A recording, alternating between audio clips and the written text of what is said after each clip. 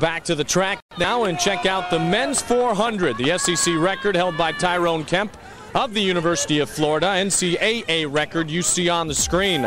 The lane assignments: Tim Green, Corey Loving, Gerald Clerville, Alonzo Banks. Watch Derrick Brew and Avard Moncourt in 5 and 6. Julius Edwards in 7 and Chandler Teasley in lane 8. They will put the best qualifiers in lane 5 and 6, like Mike said. Watch for Brew in all purple from LSU. He won the indoor 400. Smooth runner, a junior college transfer.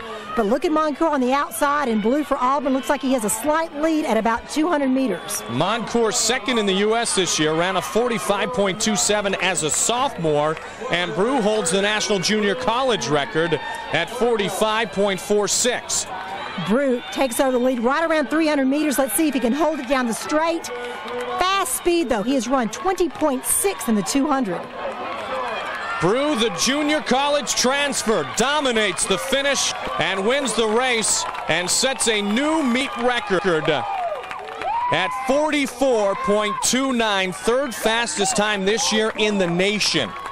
You're looking at someone that could easily be threatening for that 2000 Olympic team. 44.2 is for real in the world. 6 runners, a sub 46, everyone under 47. Great run for Derrick Brew.